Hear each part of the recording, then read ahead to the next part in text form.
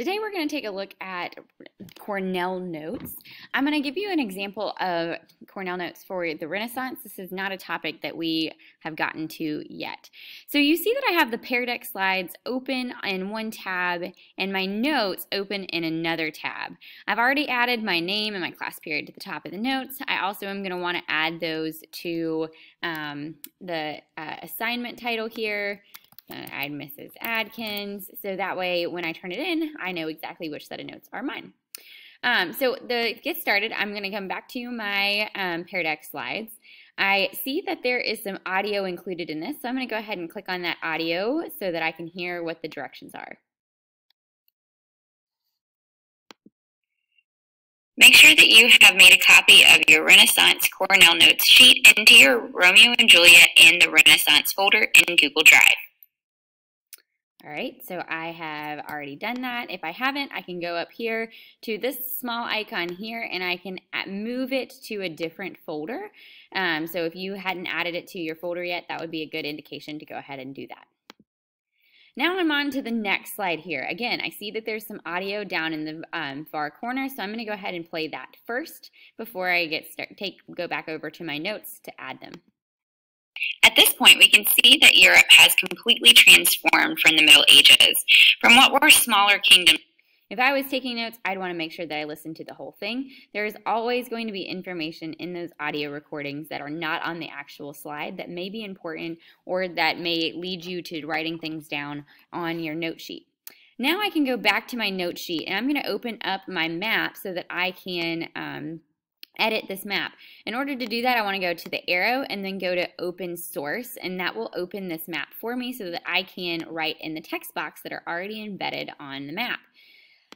Now I'm going to go back to my slide here. I see, okay, I have England, Portugal, Spain, and I'll continue on with that. And once I close it out, it'll automatically save. I have the little update button, and then it'll update my map with the locations. So now I'm ready to move on to the next slide here and start taking my notes. Again, I have some audio, so I'd listen to that first. The Renaissance started in Italy. The word Renaissance is French for rebirth, meaning that this was a rebirth of a renewed interest in science. So I usually listen to the rest of that slide, listening for cues from the audio that would help me to take notes. After I'm looking at this slide, I'm going back to my notes column and I'm starting to take notes here. So I'm going to start this here. I'm going to say Renaissance equals rebirth. And then I'd want to write what it's a rebirth of. I could do that in a bullet underneath it. Renewed interest in remarkable developments in art, literature, science, and learning. So I'm going to come back down here and say art, literature, science, and learning. If you want to, you also can write the full sentence out if that's what you want. I can see here it also says human experience.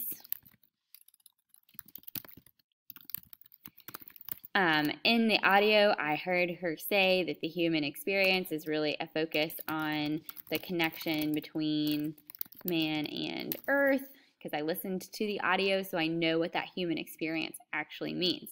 Now that I've taken some notes here, I want to go back and highlight and underline some of the things that are important.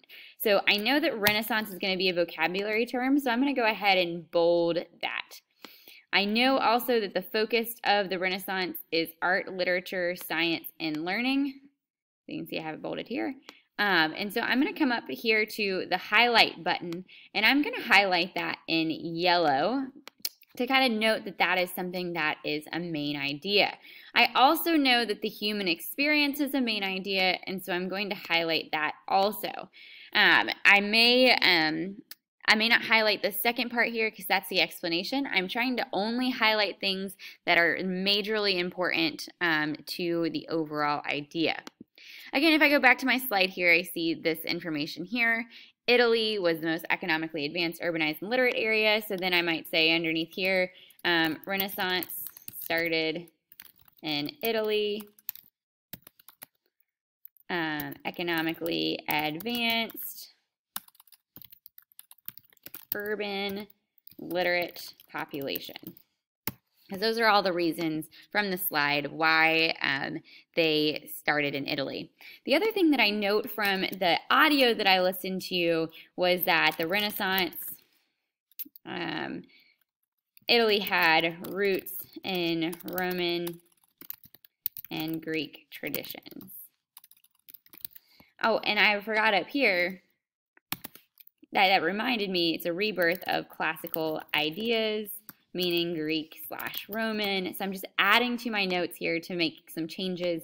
You can always change them as you go. Now, this is also another important idea, so I'm going to highlight that as well, that the Renaissance started in Italy. So now that I have highlighted and underlined some of this information here, I'm going to come over to my recall column. My recall column is going to be the place where I put my vocabulary words and potential test questions.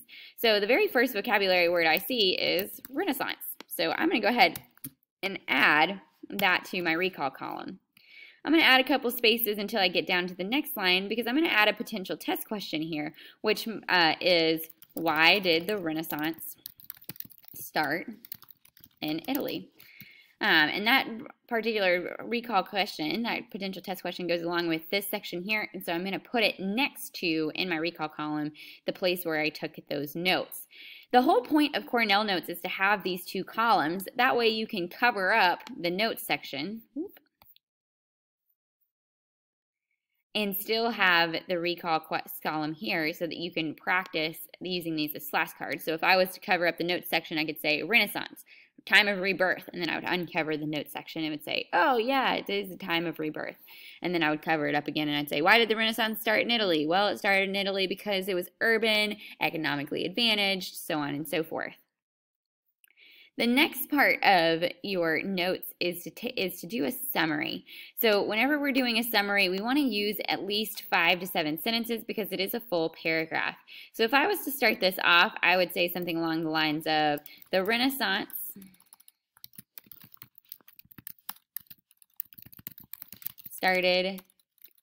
was a rebirth of interest in classical learning from the Greeks and Romans,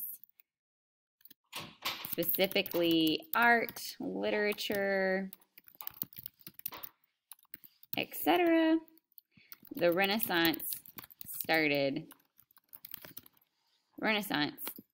and I might make this one sentence because why do I need to make it two? The Renaissance, which started in Italy, was a rebirth of interest in classical learning from the Greeks and Romans, specifically art and literature.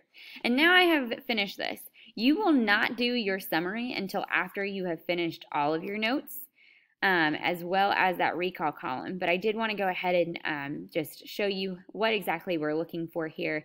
So all of your notes should kind of look like this. If you have any questions or concerns about Cornell Notes, just let me know. We can do a one-on-one and I can walk you through getting started.